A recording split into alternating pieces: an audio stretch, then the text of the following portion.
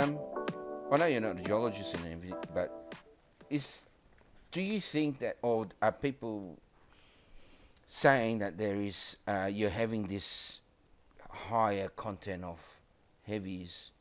Are they related to maybe how you guys will form?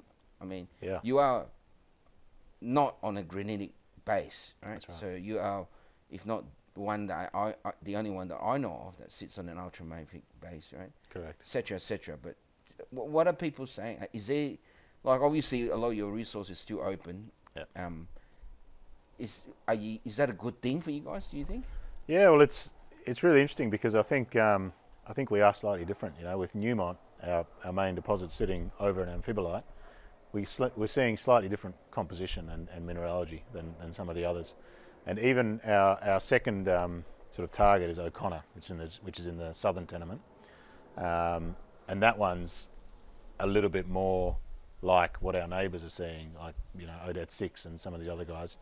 That's more similar to theirs. The one over the amphibolite at Newmont, you know, I think that's, we're still trying to understand it. It's early days. We're looking at it. We've got a lot of smart people looking at it, but we believe that's why, you know, there's a slightly different basket mix. There's more heavies. We've also got a couple of interesting twists in Newmont in that there's a high-grade scandium zone in there, and we think that's possibly related to the amphibolite as well. And there's an HPA component in there as well. So slightly different mix of mineralogy.